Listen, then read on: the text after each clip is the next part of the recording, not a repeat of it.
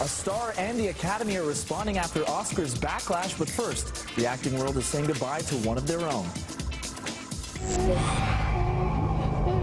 American Horror Story freak show actor Ben Woolf died last night following a serious head injury after he was struck by a car last week. The incident happened in Hollywood when the 4'4" actor was crossing the street mid-block. Woolf played Meep on the hit FX show.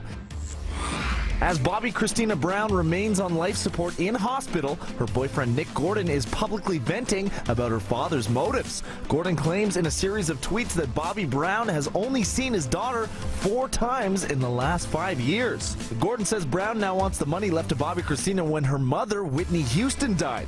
Gordon calls Brown a, quote, joke played out, saying he is at his daughter's bedside for publicity. While Meryl Streep and J.Lo were loving Patricia Arquette's now famous comments on wage equality during Sunday's Oscars ceremony, her comments backstage were not so well received. It's time for all the women in America and all the men that love women and all the gay people and all the people of color that we've all fought for to fight for us now. After being called tone deaf on race and LGBTQ issues, the Best Supporting Actress took to Twitter to clarify, writing, "Wage equality will help all women of all races in America. It will also help their children and society. I have long been an advocate for the rights of the LGBT community. The question is, why aren't you an advocate for the equality for all women? Guess which women are the most negatively affected in wage inequality? Women of color. Women stand together in this." Meanwhile, Melissa Rivers is speaking out after Twitter outrage over her mother Joan Rivers being left out of the Oscars in memoriam tribute. On Facebook, she wrote, in part, "It would have been nice, especially considering the impact she had on the awards season." However, the Academy has defended the snub, stating Joan Rivers is among the many worthy artists we were unfortunately unable to feature in the In Memoriam segment. She is, however, included in our In Memoriam gallery on Oscar.com.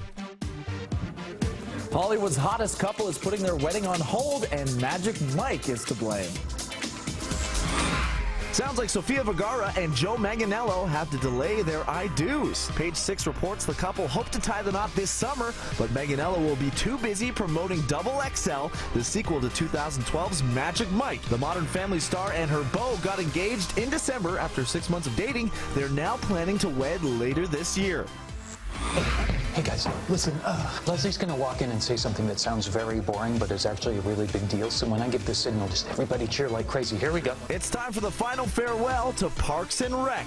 After 7 seasons, the beloved comedy will have its 1-hour series finale tonight. Catch it only on City. Emma Watson is setting the record straight after reports she's dating Prince Harry.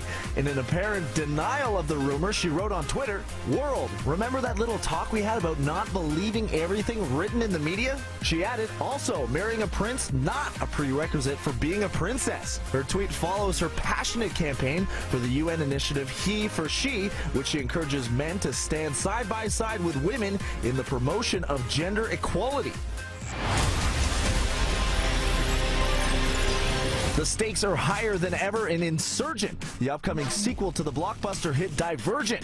It hits theaters March 20th, but advance tickets go on sale tomorrow. To celebrate, we're giving away an E1 library of films, including the first Divergent DVD. Go to @NCity on Twitter and retweet our contest tweet for your chance to win.